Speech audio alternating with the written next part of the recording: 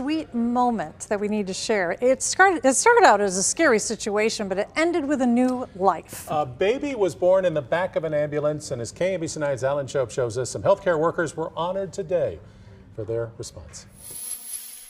I definitely knew he was coming. But Belton mom Victoria Osorio had no idea her about-to-be newborn son Malachi was coming sooner rather than later. In fact, he was born in an ambulance at 65 miles an hour on Highway 71. I kept apologizing because I thought I was going to ruin the ambulance. Like the now 3-month-old Malachi, the ambulance was fine. On Tuesday, Belton Regional honoring the nurse and EMTs that helped save the baby with their Great Save Award. Nurse Laura Smith delivered Malachi. Dad yelled back, he said, "By the way, when her water breaks, that means we're having a baby." Sure enough, baby was imminent, about to be born. Even the ambulance driver getting an honor on Tuesday. Get us there quickly but safely, and yeah, nice and smooth. We don't want any bumps back there for mom and baby. If it wasn't for them, like, I don't know where anything would be without them. They did a great job that day. It's the family's 4th child, but definitely they say their most interesting birth. It definitely was an experience.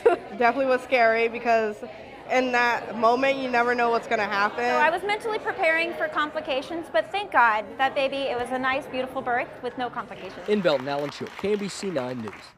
Malachi's just like, I don't know what all the fuss is about. I feel absolutely fine. Both mom and baby are doing great. What's the big deal? What's the big deal? Laura says it's the first time she's ever helped to deliver a baby while traveling down a highway.